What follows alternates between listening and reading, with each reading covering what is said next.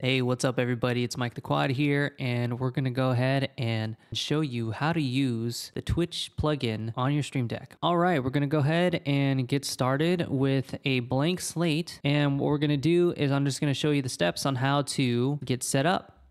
So first, what you wanna do is go to your store. Over here, you wanna type in the search bar, Twitch. All right, we're gonna go ahead and use this right here, which is the BarRaider Twitch tools. We're gonna go ahead and click install. And it says you want to click it, go ahead and install it. Boom. It says the custom action Twitch tools contain some pre-configured files.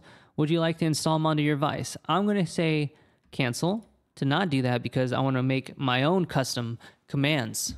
Let's go ahead and click out of that. Now, if you scroll down, what you're going to see in your Stream Deck app, there's a whole bunch of different options, but specifically what we're going to do is create clip.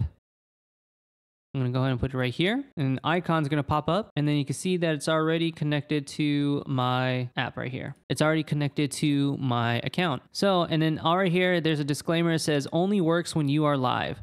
So what we're going to do is we're going to go ahead and test this out. I'm going to go ahead and actually go live. Okay, going ahead and I'm testing this right now. And what we're going to do is we're going to go ahead and go live for just a few moments, and I'll show you exactly how it works. All right, I'm going to show you my OBS, and this shows you that we are live and we are recording. And if you can see over here in the preview, you'll see that we are actually live. So what I'm going to do is go ahead, that button that we created over on the Stream Deck right here, we're going to go ahead and click it and then see what kind of clip that it generates. I clicked it and a green check mark pops up on your Stream Deck, and what you could do is access it afterwards.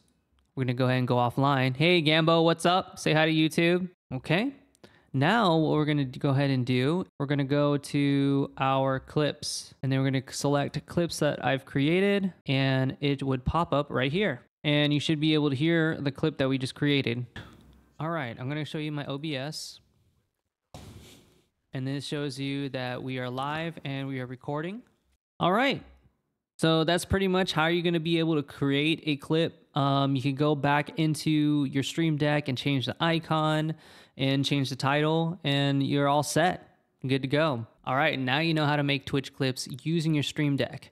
If you have any other questions, let me know in the comments. I'll see you in the next video. Thanks a lot for watching. I'll see you later. Bye.